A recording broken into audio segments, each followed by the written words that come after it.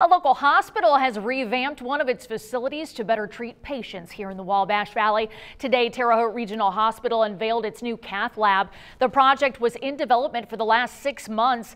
The lab is equipped with new state-of-the-art software technology. This technology will provide reliable, high-quality image definition for treating issues like heart disease. Regional physicians plan on centering this new technology around the patient for the best treatment available in the Wabash Valley.